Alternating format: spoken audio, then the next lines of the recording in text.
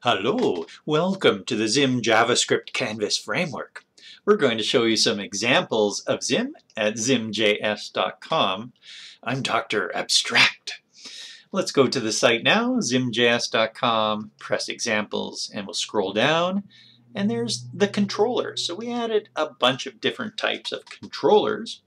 This one, it starts off, you just press, and the butterfly flies to where you pressed. Oh, isn't that beautiful? And it comes up, it gets bigger as it gets closer, and it just kind of hangs there and flips about like so. And you can also just do it based on mouse movement.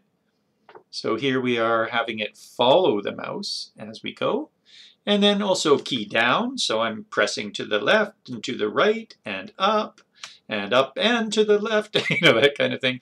There's also game buttons and joysticks and swiping as well. So these are the different types of controllers available in the ZIM controller. So a new class to help you do these things much more easily. It was always fun to code those things. Hey, you can still code your own, but we've made it easier for you, especially if you're just getting started. Excellent. So come on by to the ZIM examples at zimjs.com.